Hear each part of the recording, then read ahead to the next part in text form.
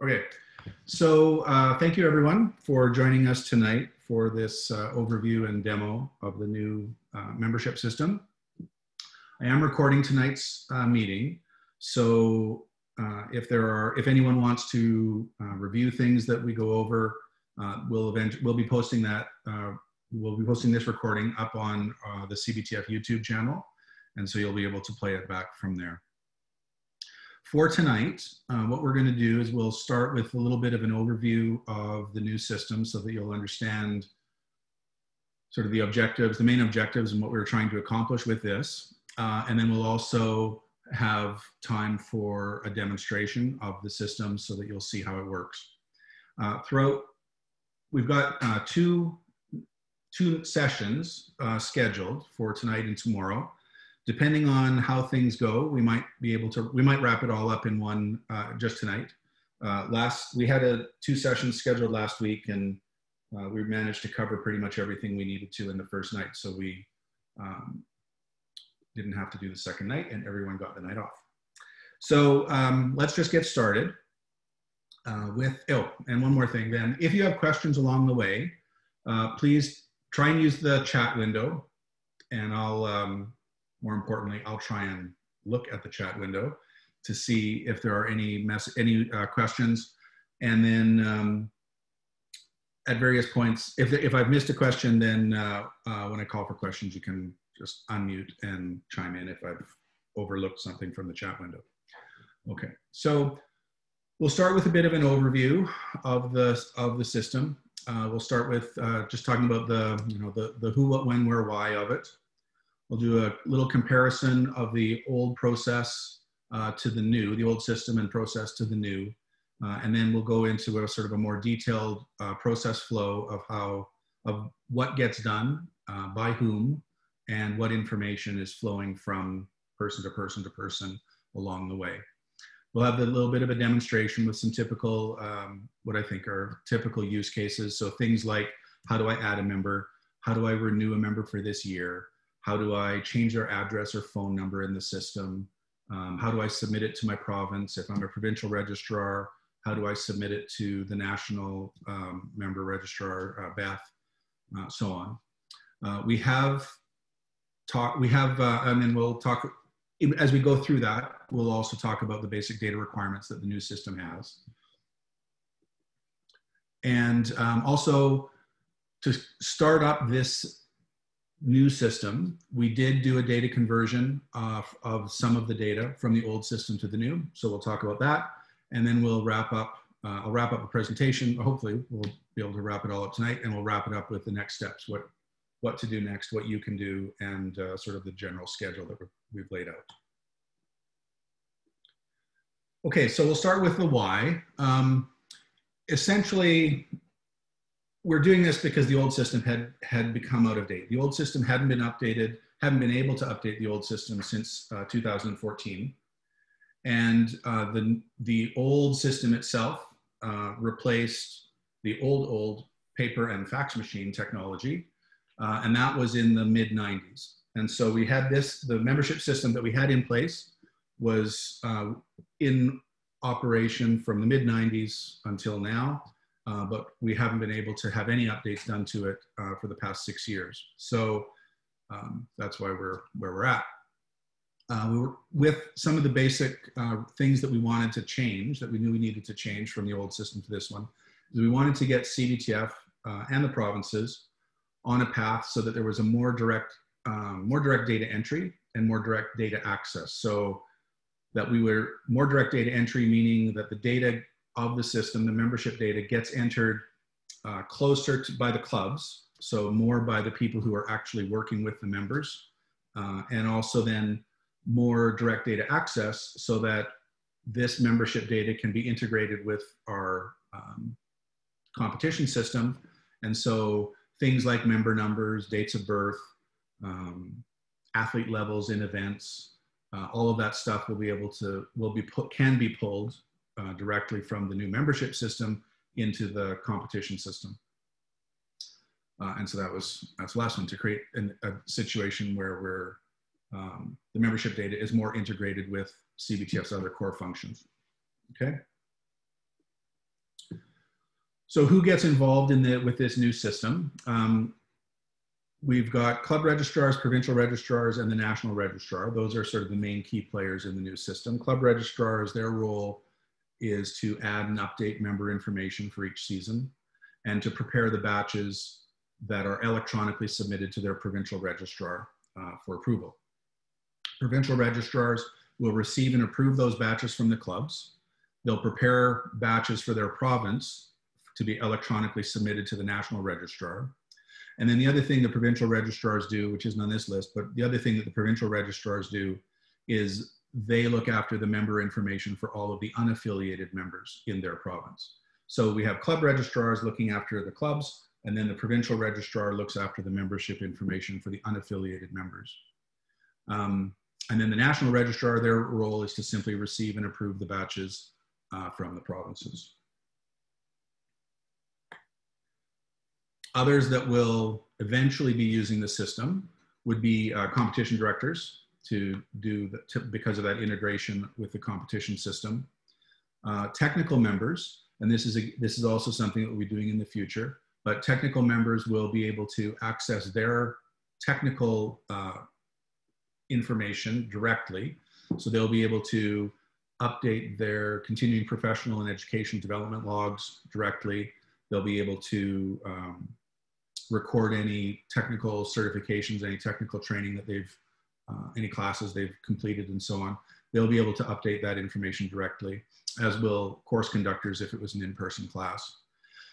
The one thing that I guess is worth mentioning is that regular members, so the actual members who are being registered, this system is not meant for them. So we've got no immediate plans to have a self-registration function or any self-updating function other than, say, technical members.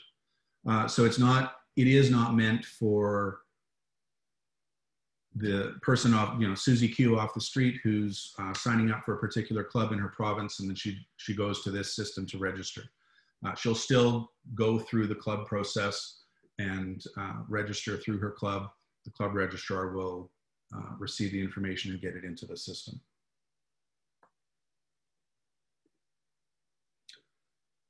Okay, so what is the system? So the membership system it's a collection of both manual processes and system functions all working hand in hand. So it's a replacement for the current centrally managed CBTF membership system. It changes things in that in the current system, membership information is flowing basically by paper until it gets to the national registrar, and that's where things get entered into the system. So this turns that around.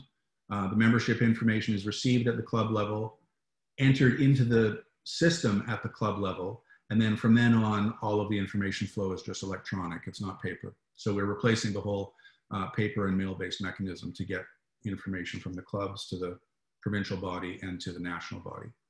So what it isn't is it's not a form capture system. So if you have paper forms, well, there will be some paper forms still. So, but what it isn't is we're not just taking those paper forms and storing them electronically in the system.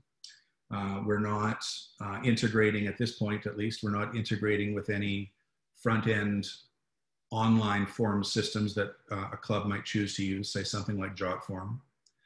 It's not a payment collection system. So memberships have fees attached to them, but this system isn't the way you actually make those payments. So the system knows how much the membership fees are, and it knows how much, for example, a club should be submitting to their province, and it knows how much the province should be submitting to CBTF for their memberships. This isn't the system that you use to do those payments. This system will tell you what the payments should be, but then you'd still do payments whatever way you normally do them, whether it's writing a check, e-transfers, and so on, whatever arrangements exist in each of the provinces with the clubs in the province, and of course with CBTF. And as I mentioned earlier, it's not a direct by member registration system. So when the new system, it's ready to go now for these demos and in a test phase. But the new system will officially be launching in September. after our fall conference. So the 2019-2020 membership data has been migrated into the new system, and we've put it there as a starting point. Data for the 2020, for the upcoming season, for the 20 and 21 season, that will all be entered using the new system and the new processes. At this point, we're not making any changes to the normal deadlines. So, the deadline for information to be submitted to the national body, that still exists, and it would still be up to provinces to decide their own internal deadlines for when a province wants their clubs to have all of their membership information submitted and completed. And that date can vary from province to province. The CBTF date, that stays the same as it has in the past. I know Beth has been, and so club and provincial registrars, they'll all need IDs on the system. Beth has been creating a bunch, at least for the ones that she's aware of. I know she put out a call for people that are club registrars or provincial registrars. If you haven't received an ID yet, you can contact Beth, and she'll make sure you have one. For now, what we're doing is the user ID that will be your access point to the system is the email address that you use as a registrar. And so that's what Beth has been using to create the accounts. Okay, so the where question here with the new system. So as I said earlier, there's both online and paper components to the membership process. The online components, these are all web-based. So yes, they all require a computer. They all require, and that all needs a web browser. Beyond that, the requirements are pretty basic though, in terms of it doesn't need to be a super modern computer. It doesn't need to be a super modern browser. But it definitely needs to be a computer or a laptop. Smartphones, there's just the screens, there's too much information on the screens. There's no way you'd be able to use a smartphone for the application. You might be able to use a tablet, but I would say you shouldn't, because it'll just be hard to do all the typing and all that kind of work. So best to have an actual computer with a relatively modern web browser. And the paper components. So the paper components are flexible. CBTF has some very basic core data requirements that it needs in order to have a member. And at the very minimum, all CBTF really requires in order to have a member is a name and an email address. If the member is an athlete, then there's additional information that we need, date of birth, gender, and citizenship. And then we can also, there's other information we can collect, but in terms of the absolute bare minimum, it's name and email, and then the athlete information if it's an athlete type membership. But one of the things that I think is an improvement over what we've done in the past is because clubs are the ones who are collecting the data and entering the data into the system, this actually gives the clubs now the opportunity to create and brand and customize the registration forms that they use for their own needs. So some clubs I know in the country have programs, 10-week programs, 8, 10, 12-week programs. And so now, and they've always had to just do their own way of registering those, collect the information on them, and then pass and then fill out the CBTF membership forms and pass those up the chain. This way, a club can create its form, structured the way with the program information or fee structure that a club has that's customized for that club. And because the club is the one that's entering the data into the system, so long as all of the information meets the basic data CBTF requirements, name and email, the waiver, the media release, that stuff, then we're basically all good to go, because CBTF cares the most about what actually gets into the system. So once the data is in there, it moves electronically from the province to the national body for approval. The paper that has the waiver, the media release, that does need to be retained. strictly for legal purposes, just in case there's ever an issue with a person's membership, and we need to show that, yes, they had indeed acknowledged the waiver, they had indeed signed the media release, and so on. So that paper does need to be retained. This will be a topic at the fall conference in terms of how the data retention, how that paper retention is done. But going into the fall conference, the proposal that we have is that the paper be retained provincially, and then we'll be finding out sort of for how long. That's more of a legal and insurance question, how long we have to keep this stuff on hand. One of the things that I think is worth noting is electronic copies of the paper, so like a scanned image of the paper, that's totally acceptable. It does need to be a proper and a good scanned image. So, you know, a photo of the sheet taken with your iPhone, that's not good enough. It really does need to be a proper scanned copy. So it doesn't necessarily have to be boxes and boxes of paper in someone's garage. It can be, you know, folders and folders on some computer somewhere. Okay, had a question here. If a family doesn't have an email address, would you just want to use the club email? So yeah, so two things. In the old system, for whatever reason, email addresses had to be unique. So, you know, when a family registered, if it was mom and dad and 2 kids, the old system needed different email addresses for each. So that's definitely a change here. We don't require the email addresses to be unique anymore. So you could use the club email, yes. I mean, you need to use something. The reason for the email is so that there's a way to contact a person if CBTF actually ever does need to contact them. And so if it's the club email, I mean, if club email is all you can do, that's all you can do. But you can certainly, in the case of a family where kids don't have emails, you can certainly use the one email for everyone in the family. Okay, so then this sort of brings us to a bit of a comparison of the old to the new. In the old system for membership forms, those were completely CBTF designed. We had, I think a province had their own, usually each province did their own new member application form, but the renewal forms, those were the PDFs that would be generated and came out in July or August of the year. And those were all standard CBTF format for everyone in the country. One of the things that the old system didn't have was the old system did not know about provincial membership fees.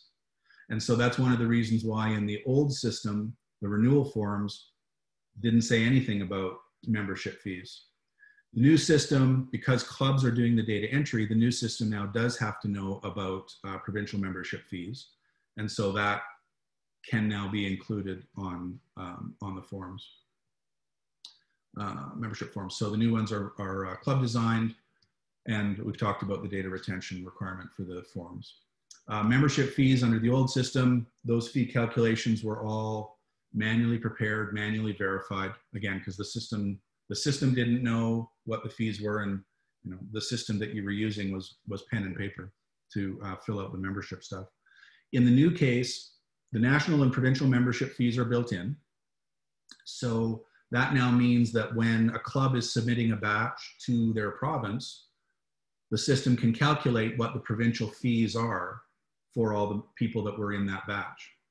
And then when a province is submitting a batch to the national federation, the system knows what the CBTF portion of the fees are. And so when it prepares the batch, the system can tell you what the fees that are due to CBTF, what those fees are supposed to be. Membership numbers under the old system, membership numbers were assigned manually. Different provinces did different things. In some cases, a provincial registrar would maintain a list of membership numbers that were available, and those would get assigned when membership applications came in. Sometimes it didn't happen until things went further along in the process. In the new system, membership numbers are automatically assigned when the member is added. So right when the club registrar is adding the new member, they'll get their membership number assigned right away. So we had a question here from From Tanya, does the system automatically calculate provincial board members' reduced fees? No. So that's one thing it does not do. And that's one of the reasons why the system doesn't automatically handle money transfers, because there may very well be reasons why the fee, the base fees, I'll call them, as calculated, is not actually what ultimately would be paid. And so CBTF, for example, CBTF waives the CBTF portion of a membership fee for anyone who's on the CBTF board, or I think the technical committee as well. Some provinces do a similar thing within their province for people who are on provincial boards. Again, that varies from province to province. System doesn't know about either of that, any of that. So those would be individual adjustments that would have to be made along the way. And it's an adjustment that is made to the payment, doesn't change how you process the renewal or the batches. And then Beth was just pointing out with respect to the membership forms, some provinces may, I've been describing a situation where it's possible now for clubs to have their own membership forms for both renewal and new member. It all has to work within your province. So in some cases, some provinces do follow and do have a standard form for renewal or for new members. And so clubs should certainly be checking within their province before going off and designing your own form. The system allows for it. It doesn't mean your province wants it to happen that way. Data entry, comparing data entry in the old versus the new. In the old system, the data entry was done completely by the CBTF data entry coordinator, which meant none of the data entry in the system happened until the process had gotten, until the forms, the physical forms in that case, actually got to Beth and had been processed by CBTF, which meant there's really no data entry happening until December, January. So, and I'm sure many of you are familiar with the time that it would take in between, you know, I filled out my membership form and sent it into my province in September. Why is it in January? I can't get a list. So this changes that. This changes it so that now the club registrar is doing all the data entry. So it's done right away up front. And there, I'll show when we get to the demo, I'll show you a couple spots where club registrars or provincial registrars can do data exports of all the members that are in their list. And that'll export data into an Excel file. And then, of course, once it's in an Excel file, then you can start doing a whole bunch of things in terms of formatting stuff up and making lists and so on. We had a question here that if a former athlete was returning from, in this example, 2 years ago, do they get a new membership number they can access, or can they access and use their old? So they'll get a new one. We've only converted data from the current season, and so they'll just get a new number when they sign up. Batches. So batches are fairly different in the old system versus the new. In the old world, batches were, the membership forms were physically collected together. Cover sheet or summary sheets were prepared for those, all of the membership forms physically in the batch. Those summary sheets were manually prepared. The membership fees were written down, added up, and collected. In the new system, the summary sheets, the concept of a batch still exists, and the concept of a summary sheet still exists, but it's all system generated, and it's really all just there for reference. And then one of the nice things, I think, hopefully, one of the things that the provincial registrars and the national registrar will think is nice about the new system is that when they do receive a batch, it's a very easy process to approve it. And it's also on the other side for a club or for a province to prepare a batch. It's a very easy one-click process to just create the batch and submit it. For reporting in the old world, because the database was held centrally by CBTF, all reports, the only reports that existed were the ones that CBTF could produce, the CBTF system could produce. They could only be produced when CBTF was ready, when the CBTF data entry coordinator was ready to actually produce them, which meant all of the data entry had to be done So it was all done on CBTF schedule. Originally, in the original world, they were actual paper reports, and that was the only way for that information to get out. Somewhere in between 1995 and 2014, that got modernized a little bit, and they were PDFs, but it was still just an image of the paper. In the new system, reports exist as data exports, and so the data from the system can be exported into Excel format. That can be done whenever a club or a province wants to do it for the data they have access to. And so once it's been exported, you can do whatever you need to do with it in Excel or in Word or so on. So basic process flow. The basic flow really doesn't change that much. We've got information being collected by the club registrar, sent to the province, sent to the national registrar. It's what changes is what's happening at each spot. So the club registrar, they're receiving the forms from the members, the renewal and the new membership applications. They're now entering the data from that form into the system. They're preparing a batch or batches to go to the province, and they'll send their payment to the province. When the provincial registrar sees that a batch has arrived, they'll do the job of verifying that the payment received matches what was in the batch, or matches what was supposed to be in the batch. If it doesn't match, say for example, because one of the members from that club happens to be on the CBTF board and so they didn't have to pay the CBTF portion of a membership fee, that would be something that the provincial registrar would look. So I was supposed to get $500, I only got 478. Why? Oh, I see, it's because Fred is in the list and he's on the board, so $22 off or whatever it is. So that's the provincial registrar's job. They'll verify the payment and then they'll approve the batch from the club.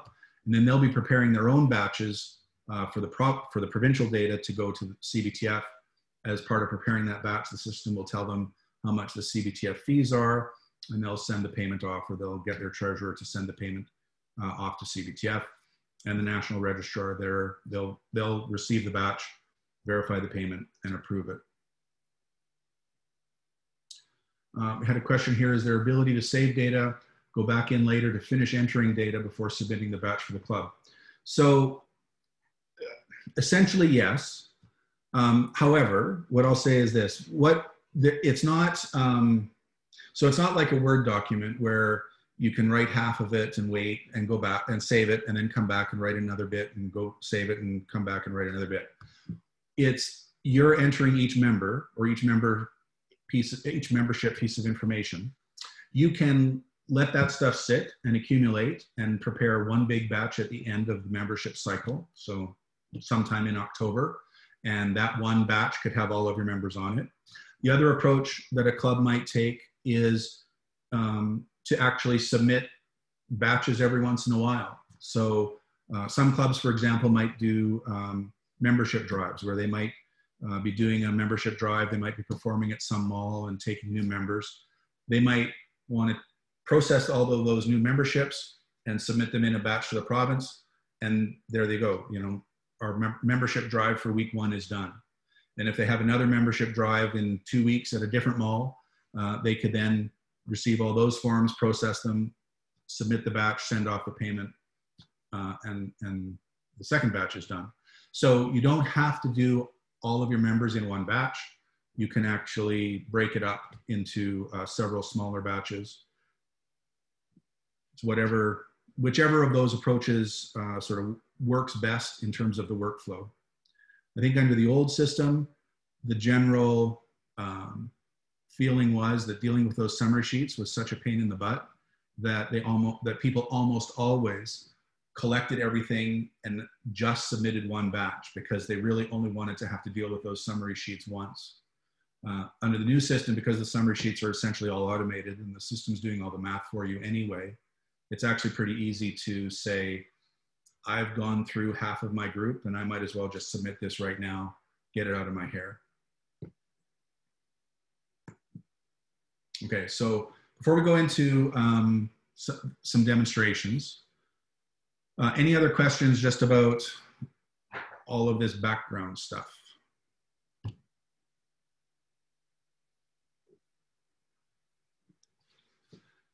Hearing none, I will flip things over. So where I'm going to start is with setting up your membership or your account on the new system.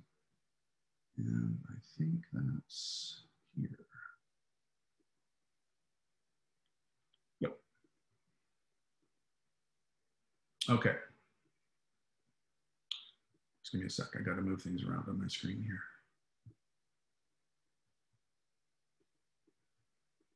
Okay, so basic starting point for the membership system is the URL. It's just what you really actually have to type in is just membership.cbtf.ca.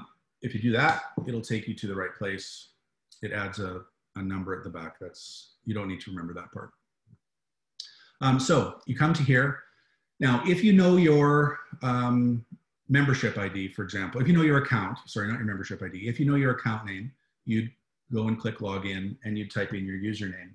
Now, as Beth is starting to set them up, she's setting people up with their username as their email address. So let's say, for the sake of the argument, that she sets you up and it's been a while since you got the password reset email from her or the activation email from her, and you need to come in. So you would just start, the easy thing to do is to just come in here with what you know is your username, which would be your email. Type it in as your username. You've forgotten your password, so just click on the Forgot My Password button. And the system will send you an email so that you can reset your password. And then once that email shows up, which I don't know why it's taking time. Once that email shows up, you'll get, there's a link in the email that you can use to click in on. So let me just check my email.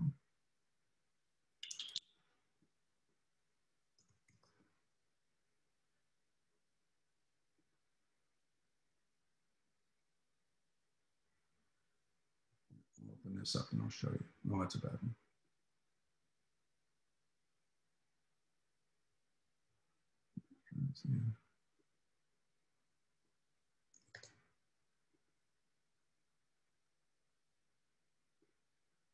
Probably haven't set up that other one.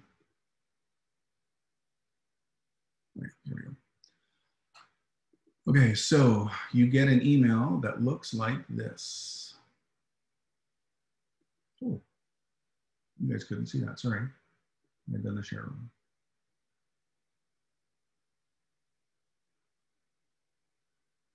There.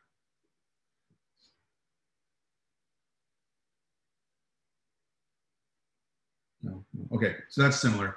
This is from the test system, but you'll basically get an email from the membership system saying you've got a reset link. So you'll just click on that. The system will take you to the reset password page, and off you go. So let me show you that.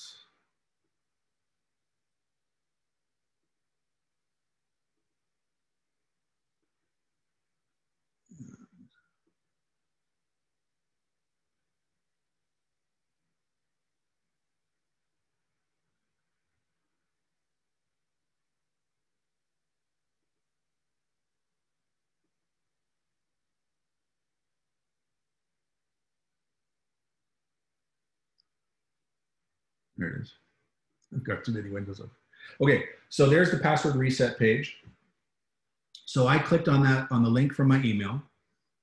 It came here. It tells me that I've got a one-time reset link that expires soon, in 4 hours. And I just type in my new password, confirm it, click OK.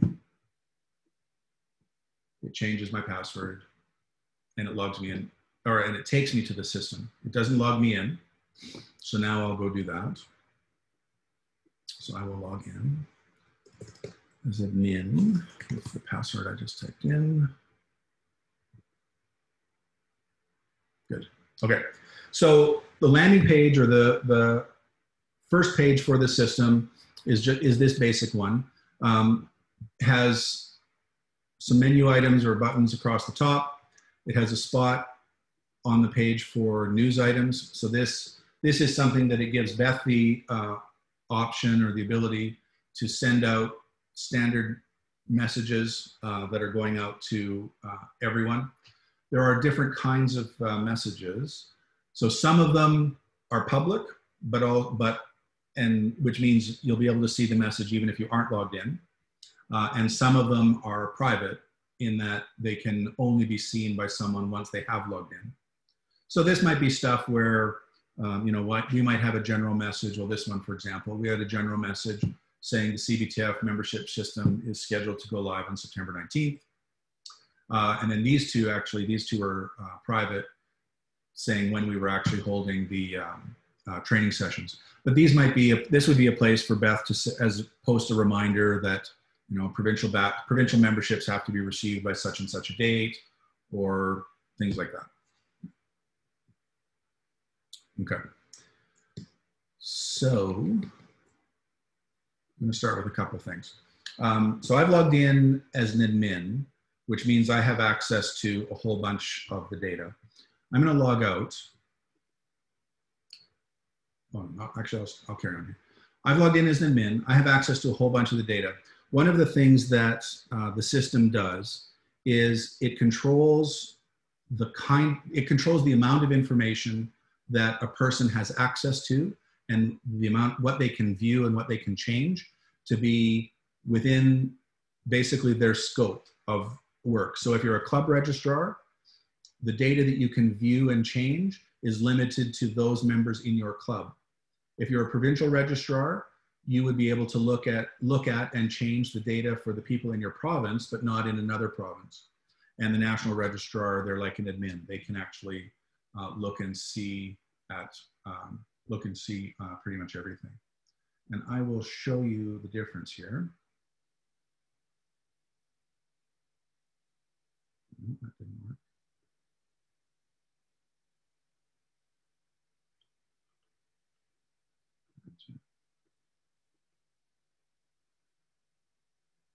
Oh.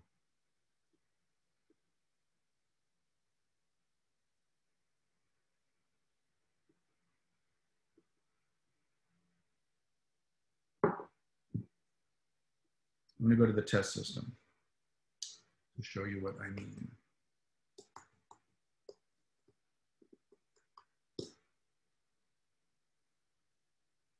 There we go. Okay, so I'm going to log in as a test. This is going to be a club registrar in Ontario.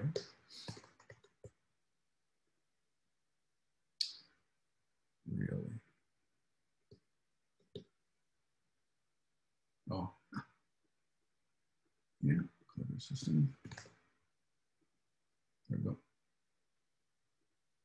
Okay, so this is an Ontario club person, and as they log in, the scope here, there's only one option in that scope field, and it's the code that I've set up for that club, T Ontario. And the members here that I can see are the ones that are in my club.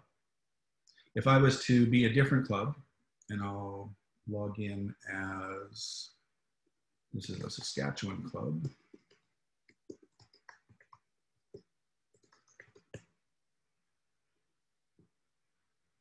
System looks the same. I go to the registration page. The club is different. TSK, that's my Test Saskatchewan club. It's the only one that I have access to. So if I click on the little down arrow, there's only the one option there. But it's a very different club in terms of the size. They're in the club TSK. If we look at their addresses, if I look at one of these guys, you'll see that their address is in Saskatchewan. They're with the TSK club, and so on. So that's actually an important security feature or data privacy feature, so that you can only have access to the information within your scope. If I come out of here and I log back in as my admin person who has a much bigger scope options, if I go to that same page, I start out looking at the Saskatchewan club because I was in there earlier, But this person, this admin person, has access to a whole bunch of other scopes. So they can look at a national scope. So that's looking at everyone. So we've got Ontario members, Quebec members, Alberta members. They can, if I was, say, the BC club registrar, the members in here, you'll see the membership numbers also are all BC membership numbers. So that's what we're just restricted to that.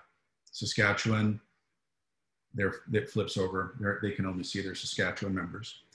So that's an important thing. One of the things that, one of the implications of this, though, is for a couple of special use cases. One is when a member is changing a club, and the other is when a member is changing a province. And so when a member is changing a club, so they're going from Club A to Club B, the question is, who gets to do this? The Club A person can't do it because they don't see Club B. The Club B person can't do it because they don't see Club A. So when a person is switching a club, that's a change that can only be done by a provincial registrar or by the national registrar. And so you'll just have to do that by request. Send an email to your provincial registrar and say, hey, Susie Q is moving from Club A to Club B. Can you move her over for me so that, if you're Club B, move her over for me so that I can see her data and process her renewal. And I'll show you an example of that. Let's see. There. So I will use myself as an example. So if I was to come in here and let's say right now I'm an unaffiliated member, but let's say I was to be moving from being unaffiliated to becoming a member of a club. And let's just, for the sake of the argument, say he becomes a member, Jeff Johnson becomes a member of Tornadoes. Because I have logged in here as in this case, as the national scope, or if I was the Ontario provincial registrar, I can see Jeff Johnson and I can see all the clubs in my province.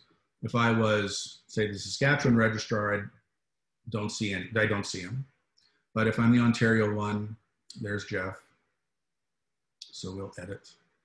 And we can move him from, say, the unaffiliated members. Actually, I'll move him over to the test club. And then when we're doing the test work, you'll see that I'm in there. So that's it. You just select that and click OK to save it. Now, similarly, it's the same kind of situation if a member is moving from one province to another. That's something, again, that can't be done by a club person because they don't see data outside their scope. Can't actually be done by a provincial registrar because they too don't see data outside their provincial scope. So that's a change that could only be done by the national registrar. And if we had good old Jeff Johnson there again, I'm in here now with national scope. Now I can pull this up and the national person can change a club, but the national person can also change the province that the person is attached to. I'm gonna leave them in Ontario just for the sake of the demo that's coming along. So those are two, I'll say rare-ish situations, but the way they get handled is at least worth noting. In essence, if it's a club switch, it has to be done by the province, and if it's a province switch, it has to be done by the national registrar. Okay. The other thing I think that I'll show right at this point is the data exporting, because an easy way to do the renewals is to export the data for the people in your club. Export the data for the people in your club and take it into Excel and then do a mail merge with Word and generate some renewal forms that way. We've got, Beth and I have prepared some template renewal forms, renewal and add new member application forms for clubs or provinces to use. We'll distribute that stuff shortly, and I'll show some of it here. So first of all, the export the data export happens right on this membership list. And so, and it's just, there's an export button down at the bottom. And what it will do is it'll export everyone that's in your list. So if I've done a search in this list, and I've already sort of filtered it a bit. So in this case, I'm searching for everyone that has JOHNS in their name. And I do a data export now, it's only going to export that one record in the list. If I reset this so that it shows everyone, and I do the data export, it'll just export everyone that's in my list, which in this case is now everyone that I have access to. So if I click export, it does it, and it just created a CSV file, which it downloaded to my computer, which I can pull up for you.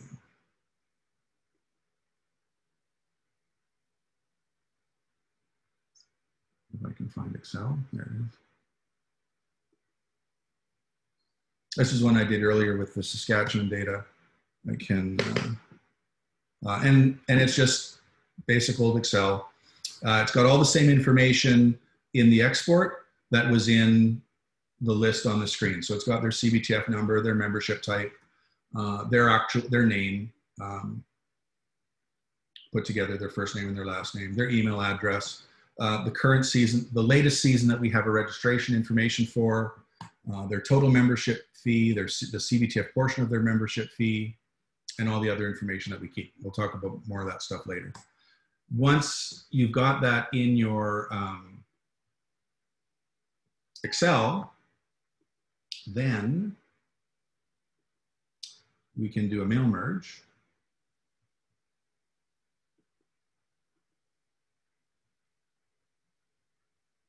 If I bring up Word.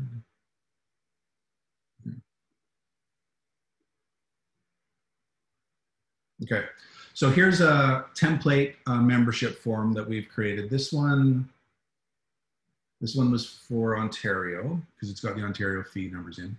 So as a basic template, anyone could use this. You'd need to change the stuff that we've highlighted in yellow. So you might have if it's a club form, you'd change the club logo, you'd put your club logo and your club name on there. And then you'd have to change the fees over here to be whatever the actual fees are in your province. This is showing you the mail merge field. So this is pulling fields out of that Excel sheet.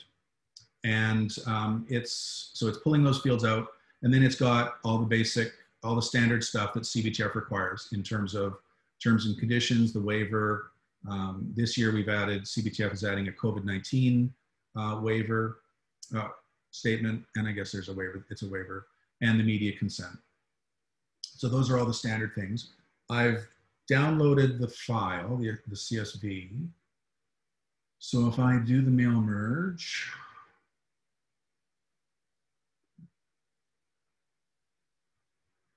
there we go. So this is generated, I don't know, lots of pages, but it's filled in that information from from the system. So their name, their email address, their mailing address if we had one, their membership number, their telephone number, the current membership that they were holding. If we've got athlete data for them, it lists that. And then this would be the section that the person would have to fill out to choose the various membership types that they're registering for.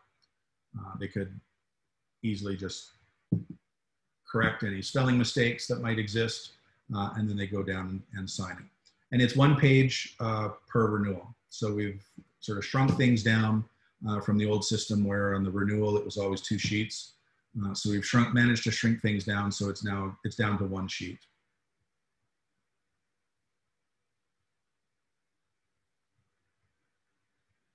Oh, my screen stayed on the original Word file. Oh, I hate Zoom. There it is. There we go. Sorry. Thanks, Dana. So I'll repeat. So this is the merge data. So it's flipped over, it's filled in the name, the email, the mailing address, all of that information. That's come out of the Excel file.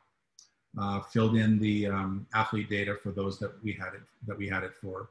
And then it, as I say, it's got the terms and conditions, the waiver, the COVID-19 waiver, and the media consent wording. Those are all the standard CBTF wordings, and a spot for signature. And it's 1 page per renewal now. So the thing, I guess the most important thing is these are just templates. So in order to use them for real, make sure you've changed the fees section to show the actual fees for your province or club, I guess, if you have club fees.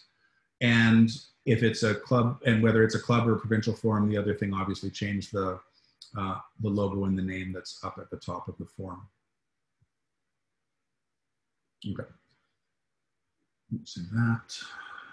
Get rid of this. And let's go back to the system.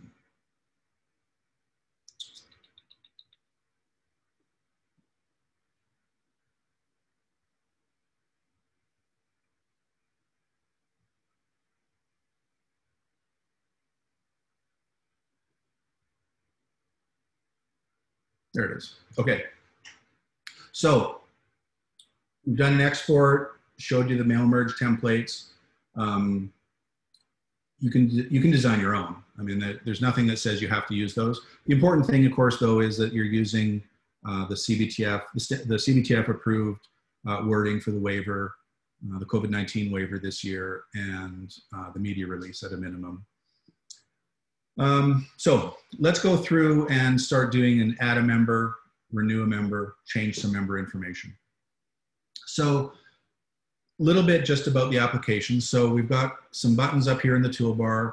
One that takes you to the home screen, lets you log out or log in. I'm logged in, so it now lets me log out.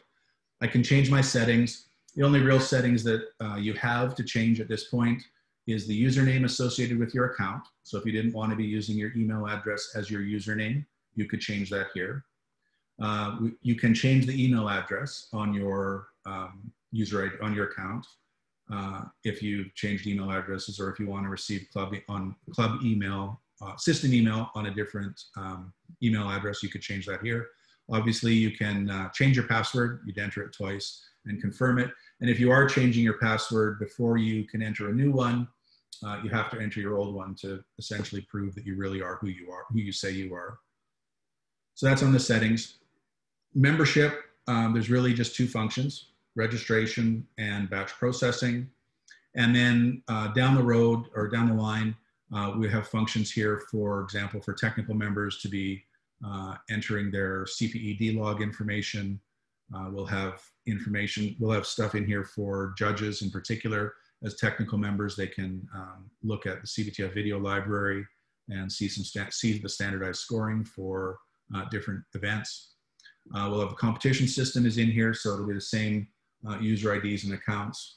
If you're a club director, for example, you could be using the one account gets you into all of these systems. There's some admin functions, which is essentially all the setup stuff. Most people won't have access to that. And then there's user setup, which is really just for Beth. So in the membership piece, there's 2 components: the registration page, which is used to both register new members, register returning members, and it's also the same page that you would use if you needed to update any member information. And then there's the batch processing page. So let's start with registration. We'll come back here for my test club in Ontario. So you'll see Jeff got moved into this test club. And let's say that's what we needed to do. We needed to renew Jeff for the upcoming season. So I select him, I click edit, or I can double click on his name. And the member details for that member pop up. So we see that he's in OBTA and he's in the Test Ontario Club. We've got his name. If I needed to change his address, I could do that here. Still in Toronto, Ontario, postal code, his email address, and his phone number. This information, no, because we've anonymized it. But this information in the system that's actually on the internet, not my test system, that information did actually come out of the old, what was currently in the CBTF membership system. So as you process renewals, I'll caution you with a couple things. I would ask that you pay particular attention to the email addresses that are entered in, because having done the data conversion and having looked at some of the email addresses that have come over, I know some of them can't be real because they're not the right, like, you know, it's not Hotmail or it's not Gmail, that it's been typed in wrong.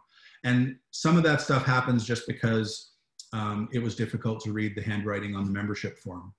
And so as you do a renewal, I would encourage you to just verify the information that's here, that's in the system, is actually correct, because this is the perfect time to get it fixed up. One of the reasons why it's valuable for you to get it fixed up is because you now can do these data exports out of the system. So in an ideal world, you'd want the email address to be correct. It's because when you do your data export, you want that email address that you might be using to be correct, so that your emails so the emails actually do get to the person you need them to go to. So we'll carry on. There's nothing else to change about Jeff. Don't need to enter his date of birth or stuff. And to register him for the new season, he was registered for the 2019 season. That was the last one. And I'm just going to add him now to the latest season. And that just creates a new row in his registrations table, 2020-21. His member type is carried forward from the previous year. If you needed to change it, this is when you would do it. You can record whether you've received payment from him, whether he's signed the liability waiver or not, and whether he's signed the media release or not.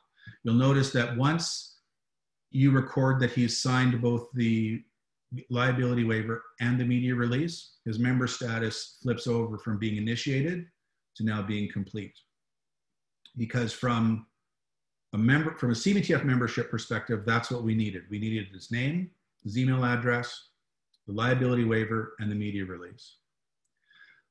You might also notice, as I scroll over here, in the provincial and national fees section, the fees from his 2019 season, the provincial fee is 0 because the old system didn't know anything about provincial fees. The national fee, the CBTF portion, that was the $22. It knew about that. Now for this year, we know that in Ontario, they charge $49 for a Type D membership. And so the system has calculated that up. If Jeff was going to be both a D and, let's say, a technical member, because I think Ontario charges more for technical memberships, oops, I didn't do that. D and T1, then his provincial fee changed from the $49, which was the fee for a D, to the $95. And the rule that's being applied here is that the system charges the fee for the most expensive membership. So the T1 is $95 in Ontario, and so that's what it's charged. And the national fee also went up from the 22 that it was, which is what went with the D, to the 50 that it would be now with the T1 membership. So we've added him, we've changed his member type, and we're done. We can click OK. When we get back to this screen, the latest season column for Jeff has updated. We now see that the latest season that he's registered in is 2020-21, whereas these other guys are still stuck in the 2019 year. So you could do a couple of these. This is the next guy. He was a Type E membership. Let's say there's nothing to change there. They're just renewing. I'll click latest season. Yep, there's still an E. Provincial fee is $11. The national fee is $385. And I just click OK. So I'm all done. One of the things that does happen this year, and it's not because of the membership system, but it's because CBTF is changing the technical membership, is the Type C membership that existed for 2019-20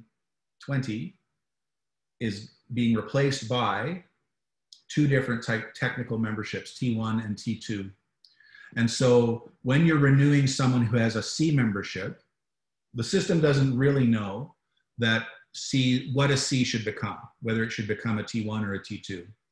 And so when you renew this person into the current season, it carries forward the C in their previous year's membership types.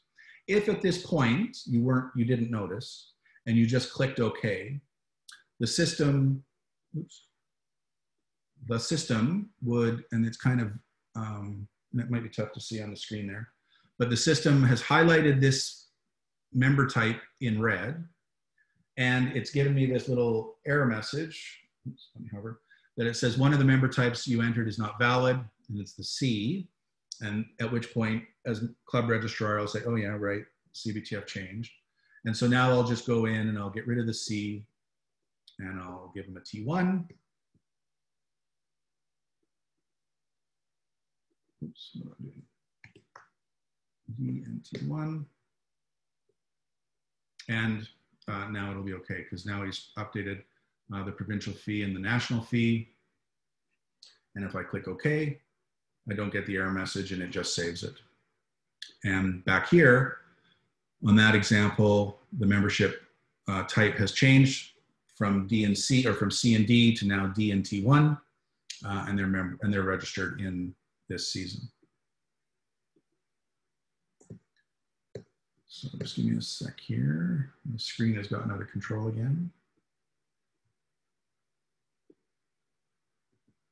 Okay, so far so good, I hope.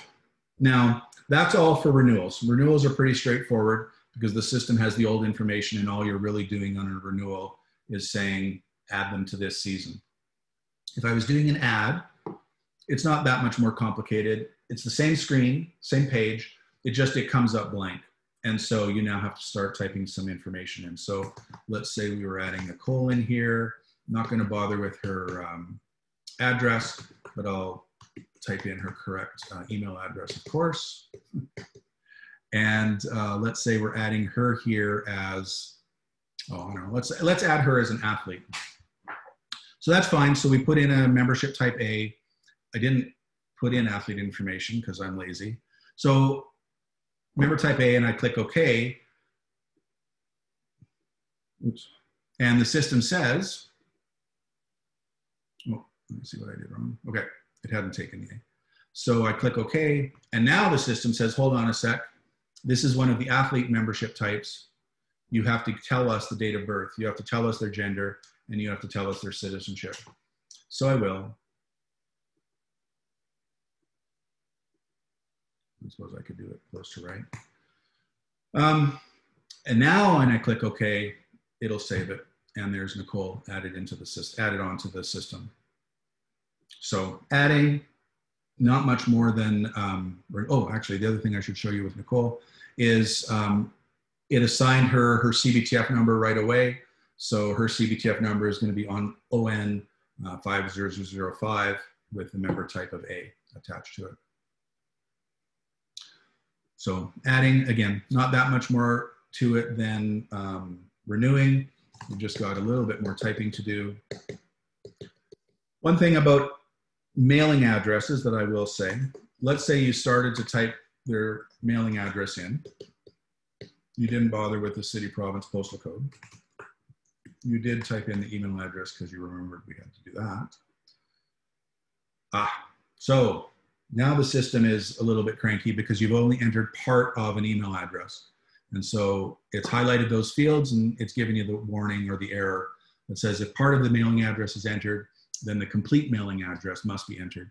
So we don't, we just don't, there's no point to having a partial mailing address. So it's an all or nothing thing, which is essentially the same as we have on the data, on the athlete fields. So if you're gonna, if it's an athlete member type,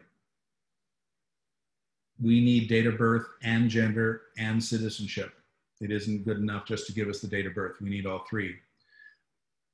If they're not an athlete member, you can still enter this information, and you'll probably see when you look at the converted data, you will probably find members who are now C's or D's that have athlete information attached to them.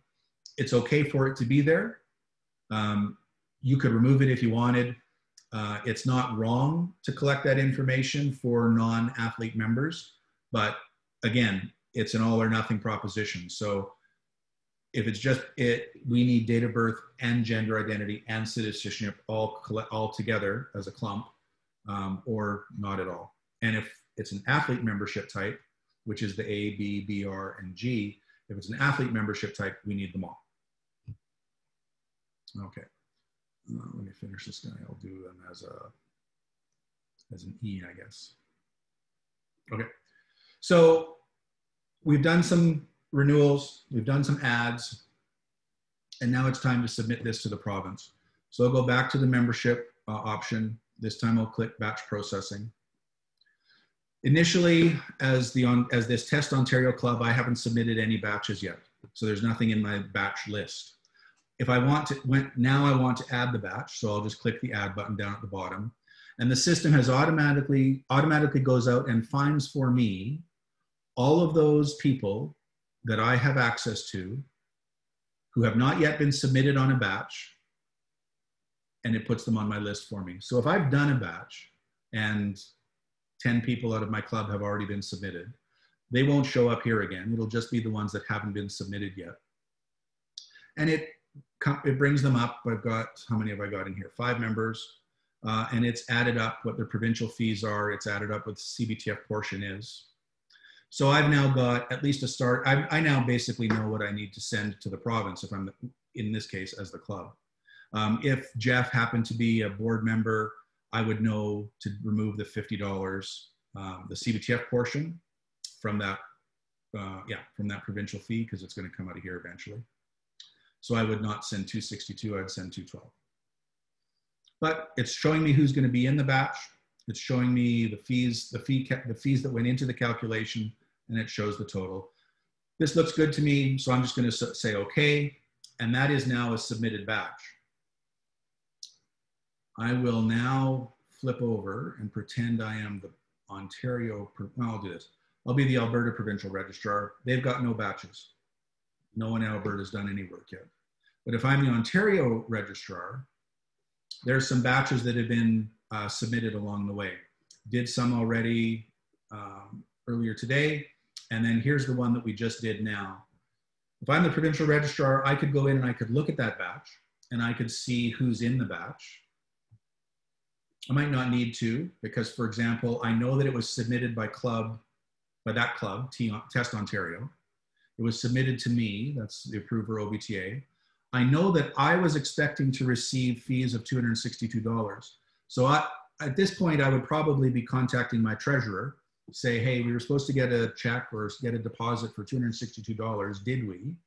And my treasurer might say, well, no, we got one for $212. At which point, okay, now I need to go in and look at this batch and say, oh, okay, I see why. Jeff Johnson's on the board, his $50 comes off the top. That explains it. If I'm happy with, if that's all I needed to do, I can now approve that batch. One click and I'm done. So now I'll go back, I'll be the club. So here I go back, now I'm the club, and I see that my batch has been approved. And I can go in and look at some of my membership information, and I can see that in this column, the provincial status, I can see that all of those members have now been approved. There's other members in my club that I haven't done the renewals for yet, so they're fine. But these ones, they've been approved. So if I'm the Ontario person now, I'll be the Ontario Registrar. I'll do the same. It's time for me to submit a batch to Beth. I'll go to batch processing. I've submitted some in the past. I've received some and submitted some, but I'm going to now add a batch. And there are, what the system will do is it will go out and it will find all of those people that have not yet been submitted to the National Organization for Approval, but that have been approved provincially. So if there's other clubs out there that are processing their memberships, doing renewals, doing ad members, and they haven't submitted any batches to me or I haven't approved them, those names won't show up in this list to be forwarded on to the national body for approval. These show up in this list because they've already been provincially approved and they haven't yet been submitted up the chain.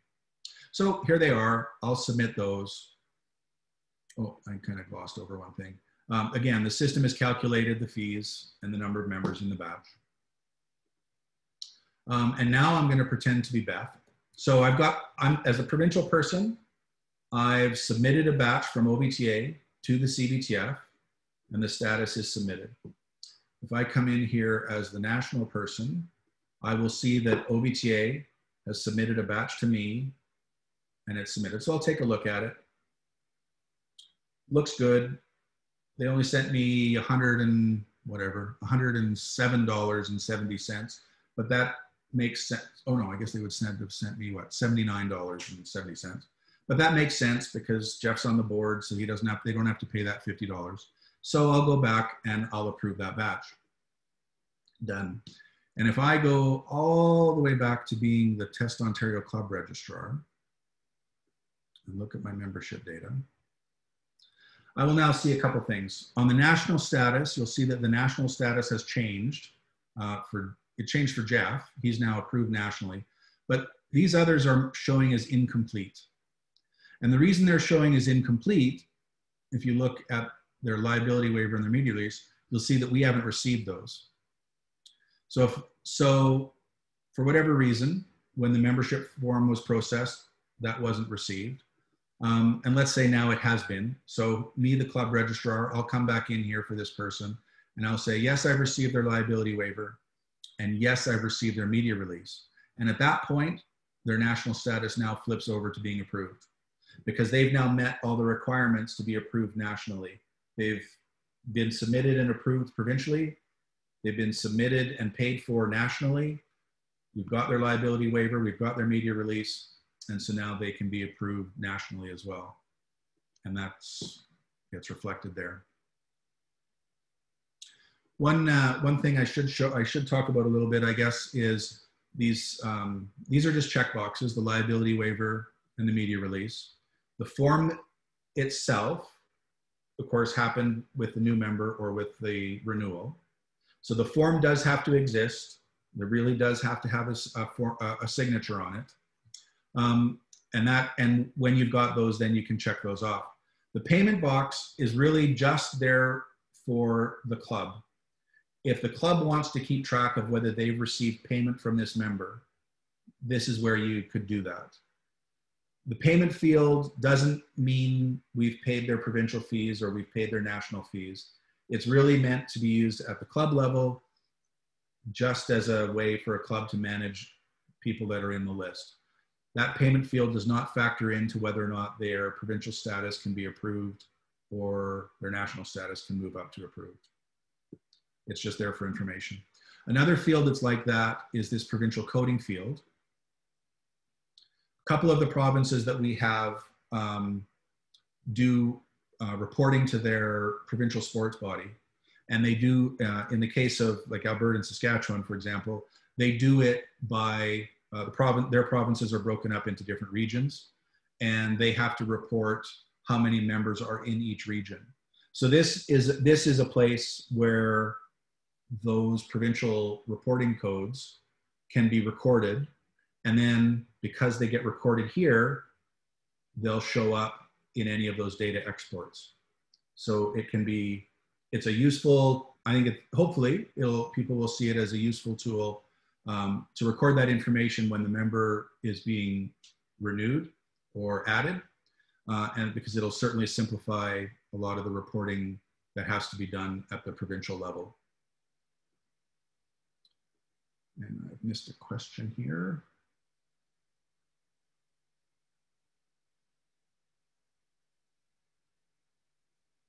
So Tanya's pointed out that the provincial registrars don't get copies of batches or fees to know what they're looking for or waiting for. No, you don't. So, I mean, that's a situation where the provincial registrar and the provincial treasurer need to work hand in hand. Provincial registrar would reach out and say, hey, treasurer, I've received a batch from the Tornadoes and and they didn't send me the check. So can you check and did they e-transfer you the $72 that they owed us for this batch? And they either did or didn't. And if they don't, the provincial registrar is not going to be approving that batch.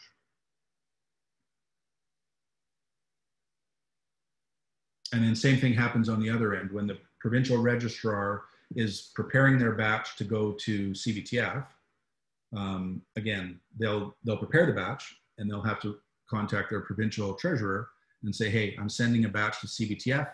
We owe them $522. Can you get that to them? However it is you do, whether it's e-transfer, check, or whatever. So I think it's not the treasurer who has to be driving that process. It's the registrars that need to be driving that process. So Lance asked the question, is it that only approved members can be batched and submitted? No.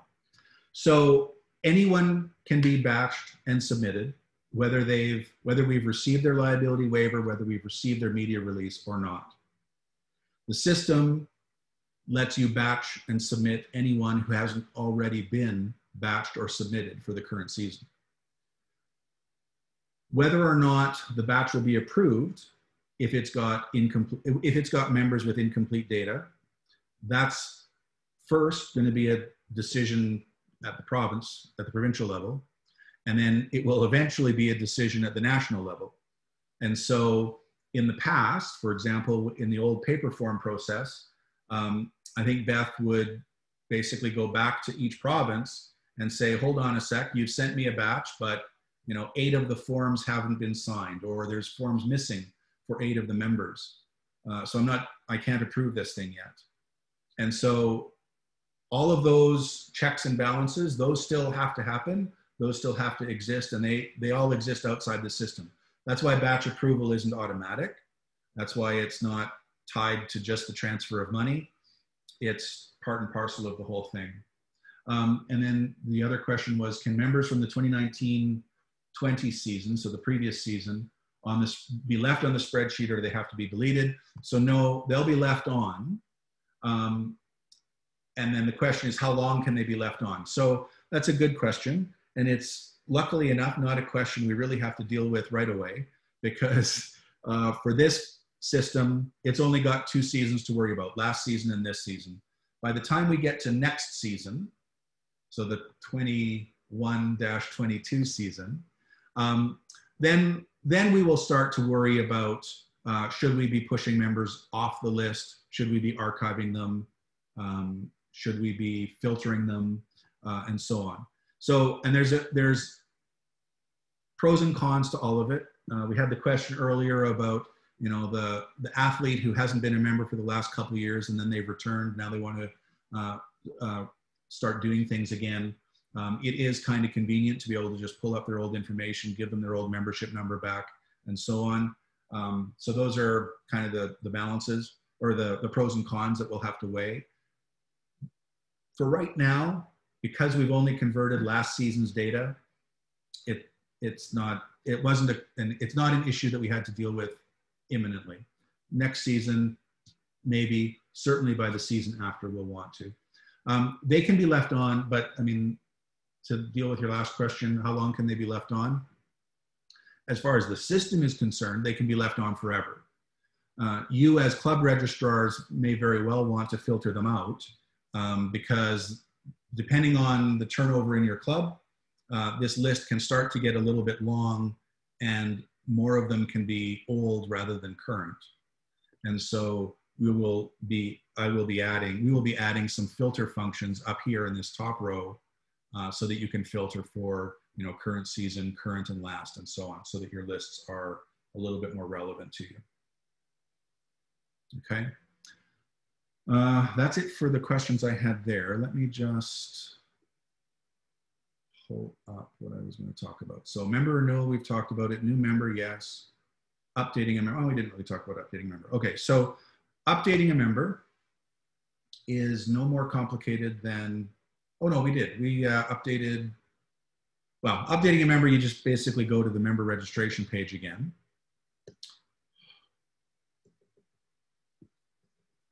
Windows. So we're just going to update Jeff's name.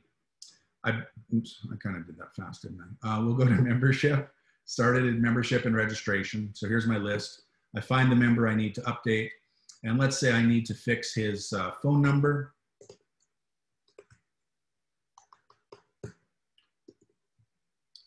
I just change it, fix it, correct it, and click OK.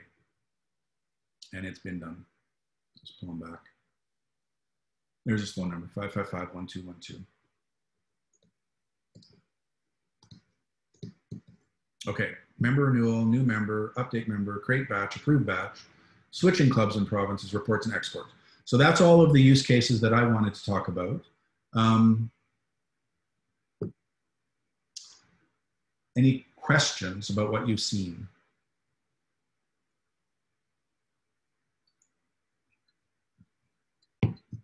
All right. Let me try to bring one. Jeff, can I ask one thing? Sorry. Yeah, sure.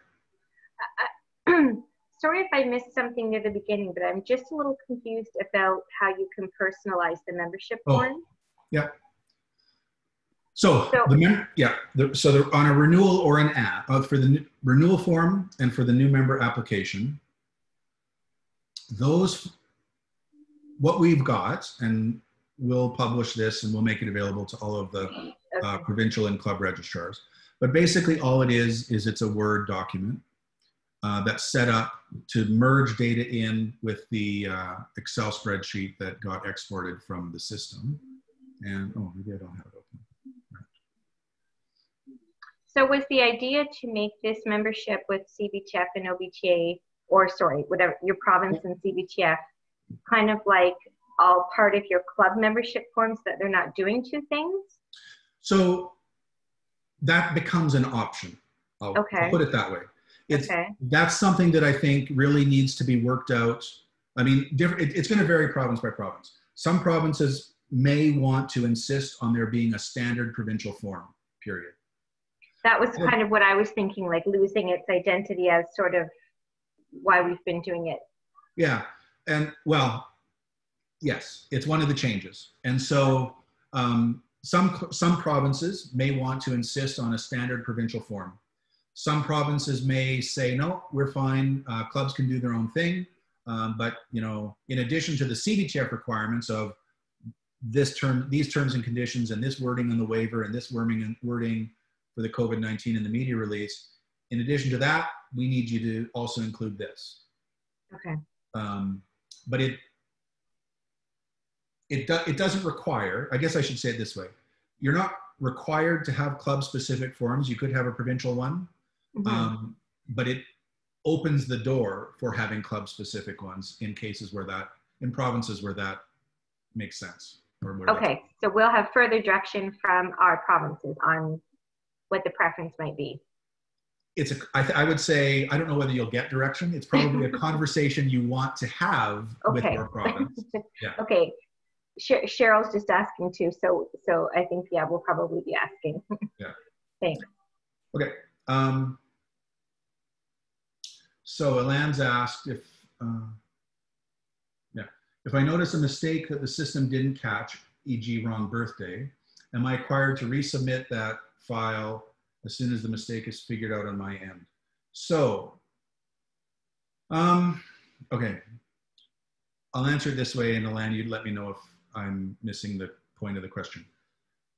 The system, so there's not a lot of, how do I say this? If you've submitted a person to your provincial registrar and they've managed to submit them nationally, and the birth date that's on the person's record is, is August 20th, 1997, and it should have been August 21st. You should fix it.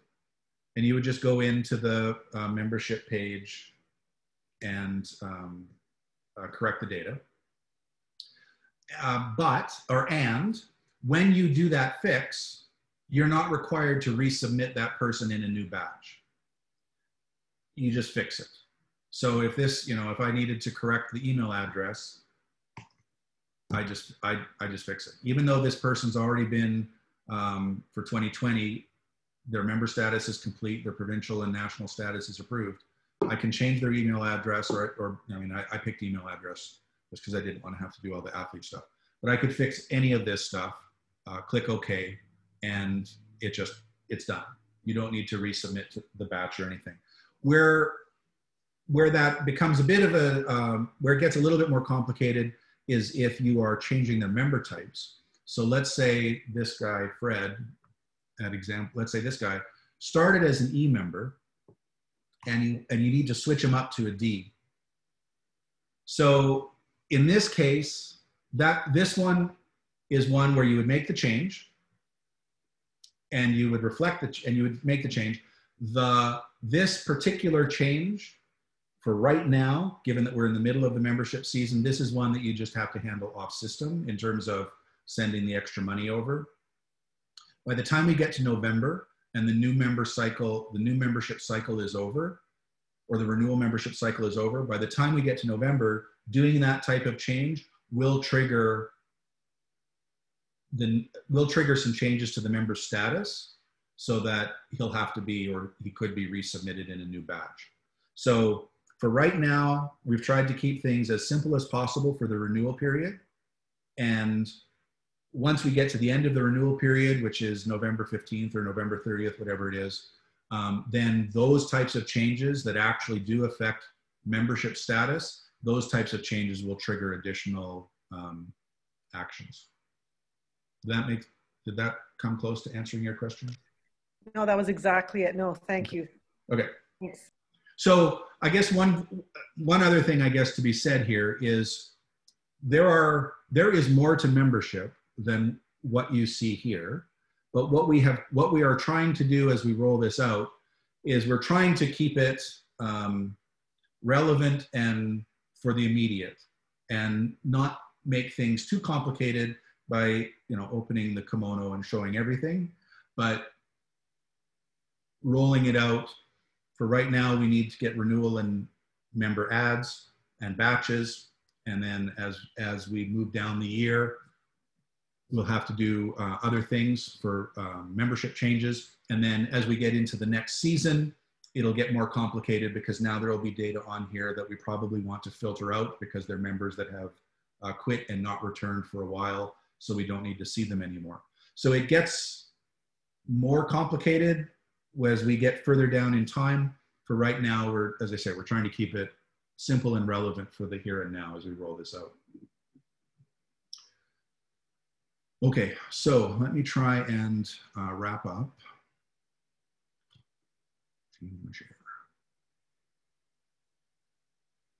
There it is.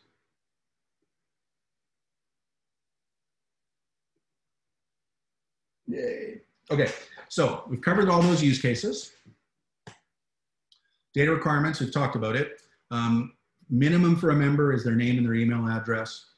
They have to be in a membership season, and they need to be attached to a club and a province. Little special case for the unaffiliated members. Again, to keep things simple, we've created a special club called unaffiliated for all those people who are not actually attached to a club. And the person that manages the unaffiliated club is the provincial registrar. So it just keeps things simple. Essentially, everyone is attached to a club. It just so happens that one of those clubs is a special one. It's the unaffiliated one, and the provincial registrar is the one that handles those. So that's the minimum data for a member. And then also, if the member has an athlete membership type, so A, B, BR, or G, the date of birth, gender, and citizenship also become mandatory. Data conversion. So we have done some data conversion. It's all as is. So whatever was in the old system has been brought over into the new system. Whatever misspellings existed, whatever incorrect addresses existed, whatever incorrect email addresses existed, maybe incorrect dates of birth, whatever was in the old system, it's just come over to the new system. So as part of this renewal cycle, I do encourage all of the club registrars to verify and validate and double check all of that information that's already in the system. Please don't assume that just because it's there, it's 100% correct. It's 100% match from what we used to have, but what we used to have may never have been correct. And so that's it on data conversion. We only converted the current season. Nothing older than that. So a couple gotchas on the data conversion. So for 2020, we talked about this one already. The C membership type is being replaced by the T1 and the T2. So as you membership registrars renew people, it'll carry forward their 2019 membership type. So it'll bring the C forward, but then when you try to save it, it'll say, no, C is not a valid one anymore. And so you'll have to go in and correct it to be the T1 or the T2, whichever applies to that particular member. And then the other thing that just looks a little bit weird is because the old system didn't know provincial fees, when you're looking at their old 2019 registration, you'll see that their total membership fee shows as 0. And that's because the old system didn't know any of the provincial fees. For 2020 and going forward, we know the provincial fees, and so it calculates and shows those properly. Okay, so that brings us to next steps. So first next step is that you get to play with the new system. It is out there on the internet right now, membership.cbtf.ca. Beth has created or is creating email addresses for you, or user accounts for you, pardon me. So you can log in, and if you you can use the forgot my password thing in order to reset the password on your account. And so all registrars, both club and provincial, should try signing in using your email address and requesting the password reset yourself. You'll get an email from the system. Check your junk mail because some places will filter it out. If the email address hasn't been set up, so if you don't get an email from the system within 5 minutes or so, then contact Beth at secondvp@cbtf.ca, and she'll create an account for you. And she does need to know, of course, what province and what club you're from. So you've got a period of time here before we go live to play. And you can do anything you want. You can renew anyone. You can change their data. You can do whatever you want.